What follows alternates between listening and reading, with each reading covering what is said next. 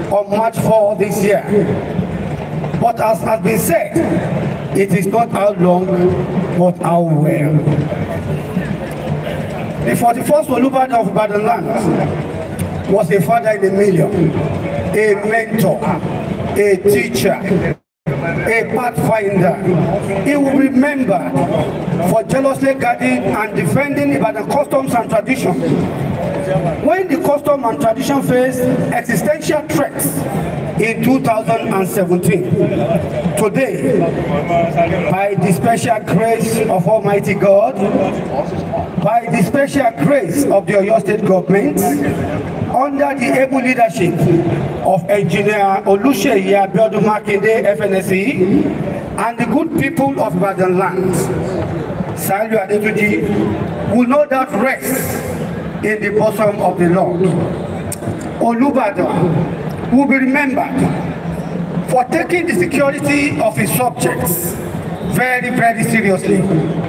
For example, in 2018, he wrote the former Inspector General of Police, IGP, on the need to create more area commands in Ibadan, in particular, and Oyo State in general, to cater for the security needs of the people. The Police High Command in Abuja responded in 2019 by adding 3 additional area commands to the existing ones in the state as a concession to the Royal House right. Also, when street urchins, otherwise known as area boys, were frequently going on rampage, Saliu Adetunji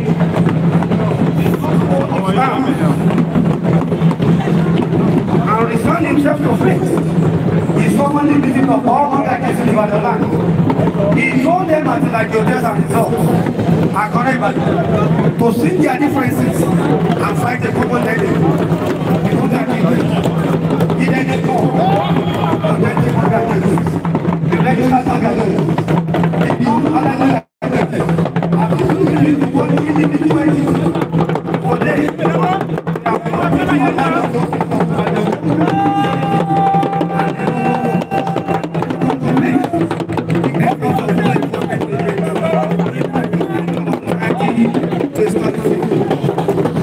To defend the territorial of Ibadan, the mountain of Olubadan, the governors of our other towns, like Aba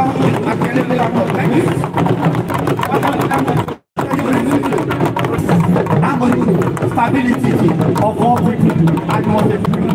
Distinguished ladies and gentlemen, we are going to meet Oba Saliu and may so rest in peace. Thank you.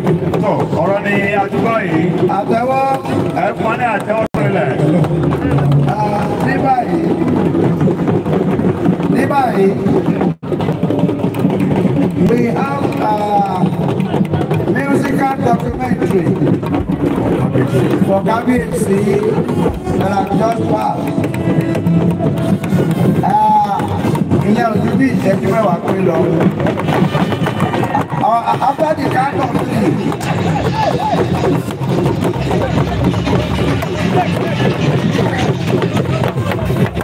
Ẹ̀yin oníṣẹ̀ṣe àwọn agricultural center. Can you stop the documentary for 1 minute? Let's make this now. Ẹ dákun kò tí ì kàn yín, a máa mú kọ̀ọ̀kan ni kò tí ì kó nínú ipò kẹfẹ́ ìbò kẹ́ ẹ má fọ́n lépè. Ẹ dákun kò ì kàn yín. Kí ní ìdọ́kúmẹ́ntìrì tí bàbá wa ṣe lábẹ́ fáwọn àlejò kí wọ́n wò. Ara yín yá gàgà, ọ̀yá gàgà, àpapàpọ̀ yín náà ní gbogbo òru ilẹ̀ lò, gbogbo ẹ̀ lákòókò wà fún. Dọ́kúmẹ́ntìrì yẹn tí bàbá ń fẹ́ gbà yí ẹ̀kọ́ tó dè ní. Màá wá ka 1, 2, 3, tí máa sọ pé 4. Ìkan wà ń bẹ̀ yẹn, ìkan wà ń bí 1, 2, 3, 4. Ẹgbẹ́ wọlé bọ́tìnì kó ló máa lọ. Kẹ́ẹ̀sì máa wò ó. Kẹ́ẹ̀sì máa wò ó. Àwọn agbásàgà wa rèé o. Ànú. Èmi ò sì ní jókòó sí ìkásọ̀ ò bàjẹ́ o. Kò lè bàjẹ́ o. Ẹ̀rìn lọ kẹ́rìn bọ̀ kárí ẹ̀sọ̀ ní òkè lẹ́kẹ̀rẹ̀. Ẹ lọ bá ìjẹ́. Ẹ lọ bá ẹ̀sọ̀ lù. Ẹ̀sọ̀ lù. Tí a ní àṣẹ. Ẹ̀sọ̀ lù. Ọya ẹ padà. Ẹ padà. Ó ti tó. Ẹ ṣe. ṣe àdúpẹ́. Now, ladies and gentlemen, ẹ káre. Tí mo bá ti ka 1, 2, 3, 4 tí mo bá pè báyìí, mú ọwọ́ rẹ lé bọ̀, go, ẹ tẹ̀ ẹ́ bẹ̀. Ntí bàbá ń fẹ́ ń gbà gbèsè ayé ẹ̀ la fẹ́ gbọ́. 1, 2, 3, go. Ó ti gó bàjẹ́. Sọ́ọ̀gán nu. Ó ti gan. Ọ̀gàn pàlọ́. Bàbá mi ọ̀gán rí. Bàbá mi ọ̀gán.